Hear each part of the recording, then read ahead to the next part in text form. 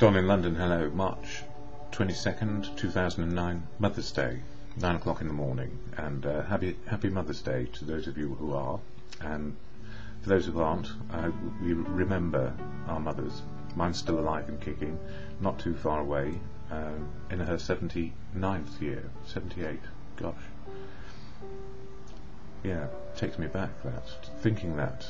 Still got all her mental marbles, fortunately.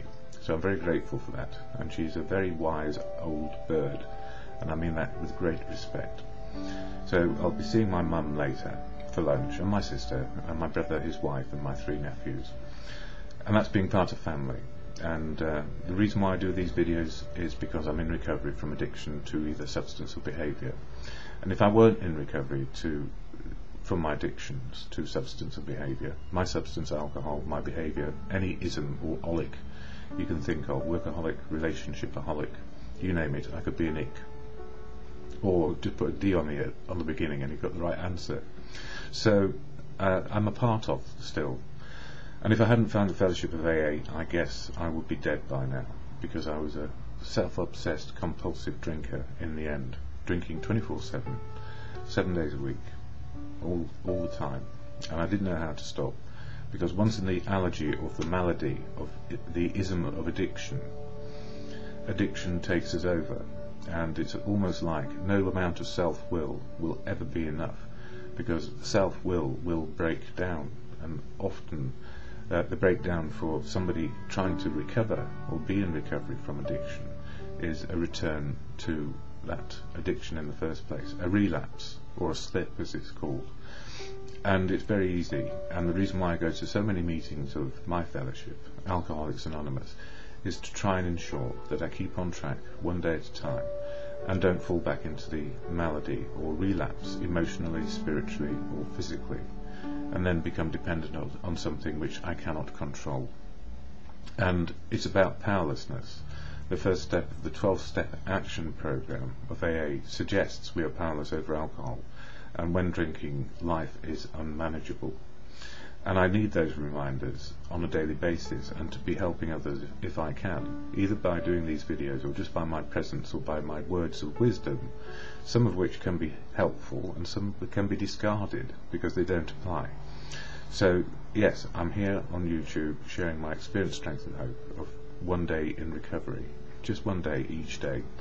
And what helps me most, as I say, is going to AA meetings. And at AA meetings there is a preamble shared to make sure we're in the right place with the right information and the right understanding, and it goes like this.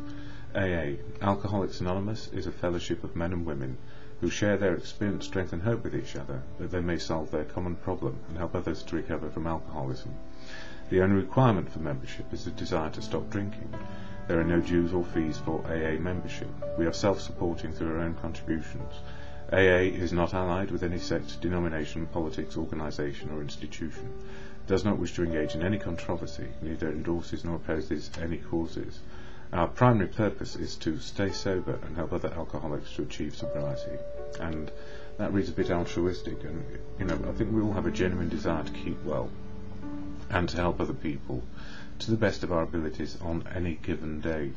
And the problem with the fellowship is we're only as good as we turn up on a daily basis. So some of us are okay, some of us are very okay, and some of us are not too well at all, depending on what is going on in our lives. And for me, I've had 3 big changes, really, if not more.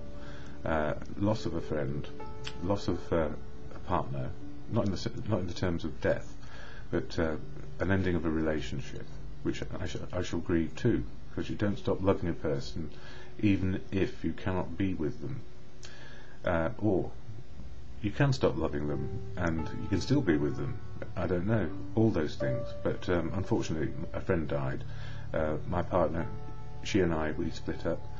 And I'm going through regime change to do with type 1 diabetes and clinical depression. So that's 4 things. And I've got a cold, and it goes on, doesn't it? And the gift is, just for today, I need to keep my head above water and be able to keep on doing what I do, just staying sober one day at a time. And it's Sunday morning and I feel very tired, but and why? because I think my mind has had a lot of difficulty shutting down. So lots of sleep deprivation and a lot of pain associated with diabetic neuropathy as well. So it didn't deter me from getting to the 2 meetings, and I was able to get out and take some photos up and down the King's Road on a very sunny day. So they're on a link to the right of this video if you're watching it on YouTube. What helps me most also is books like this one, Daily Reflections. And the daily reflections are 1 page a day, and each month it relates to one of the 12 steps of action in the 12-step program for individuals in the fellowship of AA. So 12 steps of action to do with attitude and behaviour, and 1 per month in this book. So step 3, March, reads: made a decision to turn our will and our lives over to the care of God as we understood Him. And it's not whether I believe in God. Well, I think on some days I believe in God, on other days I feel like I'm an atheist, on other days I feel like I'm an agnostic, and I'm absolutely susceptible to my life experiences. So life experiences can make us feel or understand the world differently on different days. So I don't want to be held down to I believe in God, or I'm an agnostic, or I'm an atheist.